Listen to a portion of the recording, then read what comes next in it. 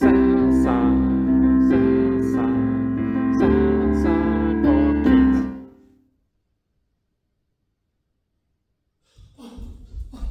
Hey, welcome to Southside 9 Time for Kids. Great to see you. Oh, sorry, running late. Oh, good to be here. Land that God created. Yarra and the Turrbal people care for this land, so we pay our respects to their elders past, present and emerging. We remind ourselves of God's love through our prayers. Shall we pray? Ready? Everybody up? From the top of my head to the tips of my toes, from the lobes of my ears to the end of my nose, from my back to my front to my wiggly fingers. God loves me! Yay! Let's sing. God speaks, we listen. Remind ourselves, we're going to listen to God today.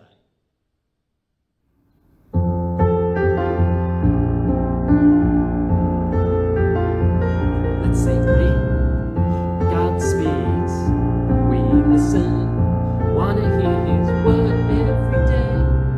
God speaks, we listen. Read the Bible, trust and obey. No better way to truly know God. No better way to truly know us. No better way to truly know life. 'Cause in the Bible we meet Jesus. God speaks, we listen. Wanna hear His word every day. God speaks, we listen.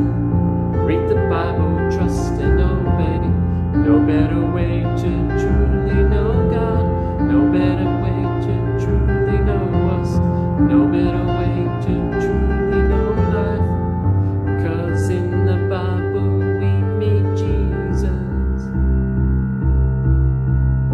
God speaks, we listen. Wanna hear His word every day. God speaks, we listen. Read the Bible, trust and obey. Read the Bible every day. Read the Bible, trust and obey.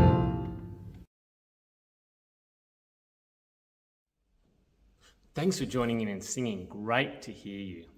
Well, we need our friend Grover if we're going to explore the Bible, don't we? Ollie suggested we could do a Batman voice. Batman talks like this. Grover.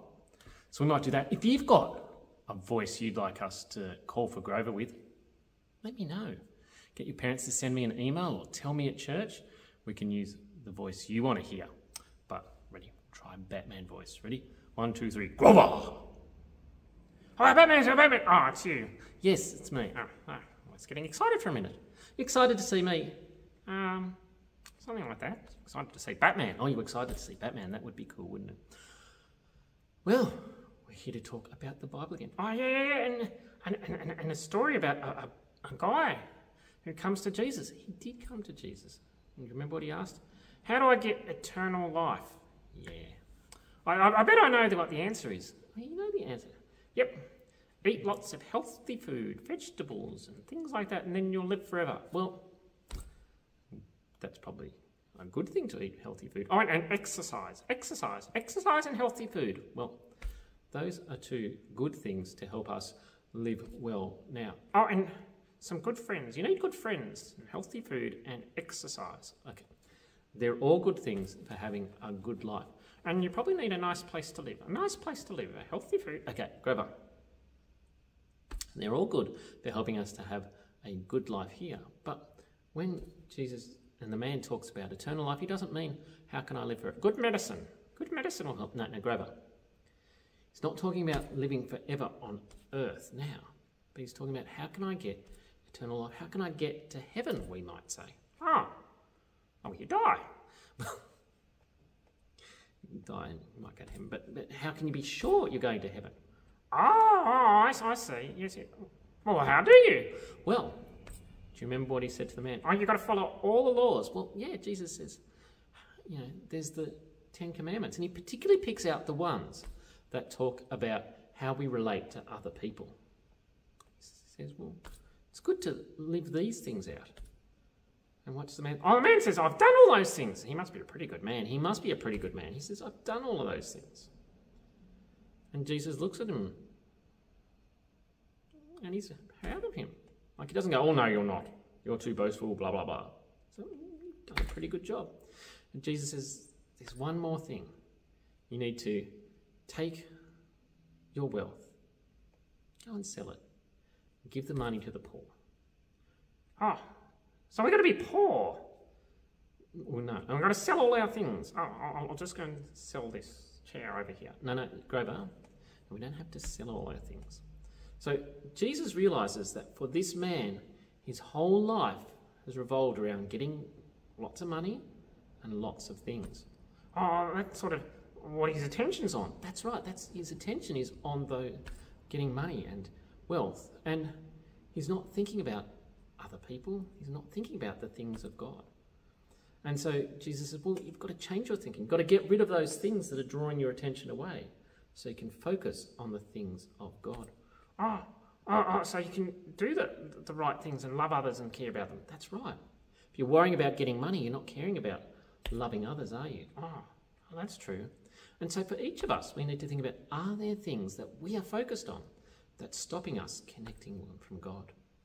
Maybe are we doing things that stop us from maybe going to family service or Sunday school or Jaffa or Boys Brigade or Girls Brigade or something like that? Is there something we might need to give up so that we can have time with God? Or is it just, I'm too focused and I'm sitting at church, I'm busy thinking about the game I'm going to play when I get home?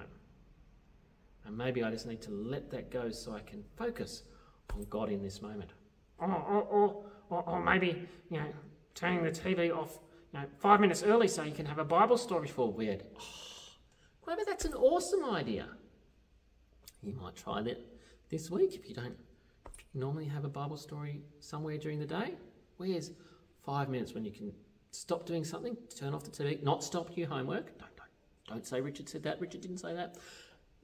But stop and read the Bible and think about this story and other stories. Oh, that's pretty cool. Oh, we should go and do it. We should go and do it. Don't forget, this week, Sunday school is at Mount Gravatt at our 8:30 service, so come along for that. Now, we haven't done any craft or activities. We haven't. It's been a bit boring. It has been a bit boring. So I've got a challenge for you. So for the man, his money was an obstacle. It made him hard to focus on God. Wonder if you could come up with an obstacle course. Oh, like I can go up around here and over here and... Grover, that's not going to work. It isn't? No. What if I go over here? Grover, come back over here. See if you can come up with an obstacle course. And then why don't you get your mum or dad to film you doing the obstacle course? And maybe send it in. If you want, we can show it in next week's video, you doing your obstacle course.